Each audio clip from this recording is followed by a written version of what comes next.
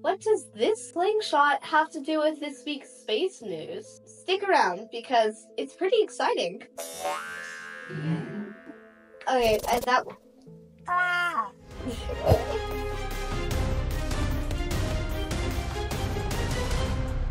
Remember the Europa Clipper? If you don't know, the Europa Clipper is a robotic spacecraft that was launched October 14th, 2024 to reach Jupiter's moon, Europa.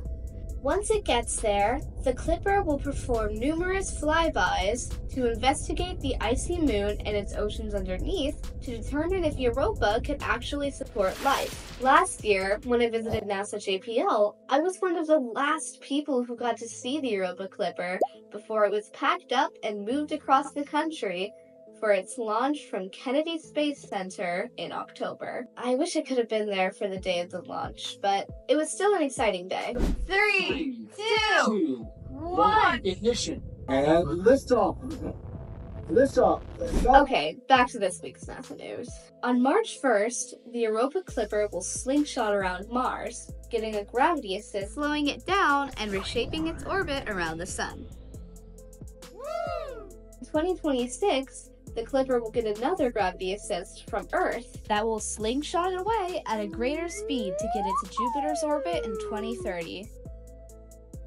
I know what you're thinking.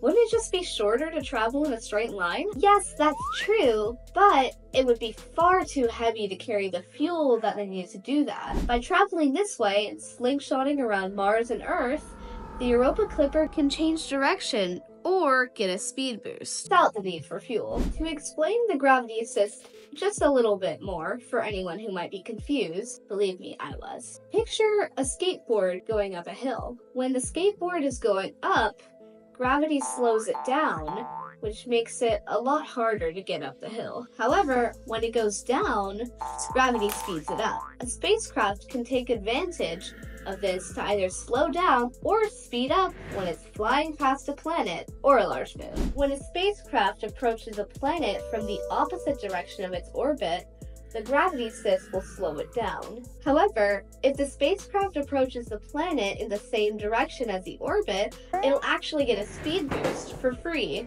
which can be helpful for getting to where it actually needs to go. So on March 1st, take a look at Mars in the sky and know that there's a cosmic game of slingshot going on right above your head. Thanks so much for taking a couple minutes with me as we hurtle through space together.